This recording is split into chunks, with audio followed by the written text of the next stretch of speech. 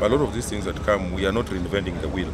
And if this has been used in other parts of the world, I don't see why we should not roll out, why we should not move forward, just like it's happening in other countries. You go to the US, you go to UK, these things are there. But I see, the problem with us is we like bringing in a lot of issues anytime we have anything, and we waste a lot of time on side shows, on non-issues, things that are not going to make us move forward and or move faster. So I think, in my view, we should move forward. If there are any challenges that will come along the way, we'll deal with them when we get there.